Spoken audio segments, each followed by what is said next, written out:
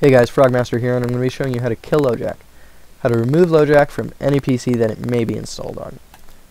Now, the first thing you're going to want to do is download this package from the description.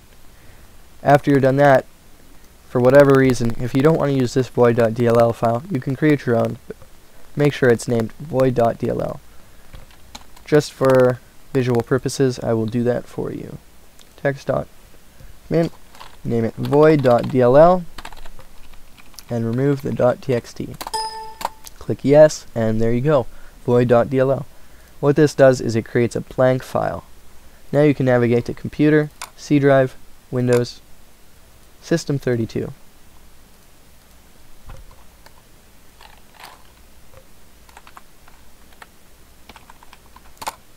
Copy your void.dll into the System32 folder. Next, copy your void.dll into the SystemWow64 folder, which is the 64-bit System32 folder. Once that's done, navigate to your startup folder.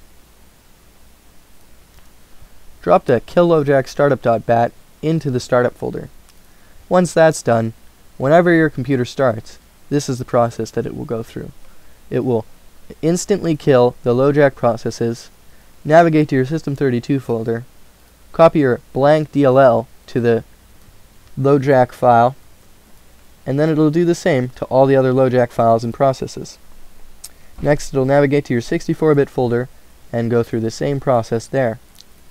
Once that's done, LoJack is cut off and essentially unable to initialize, therefore solving your problem. Thanks for watching. Don't forget to comment, like, rate, and subscribe.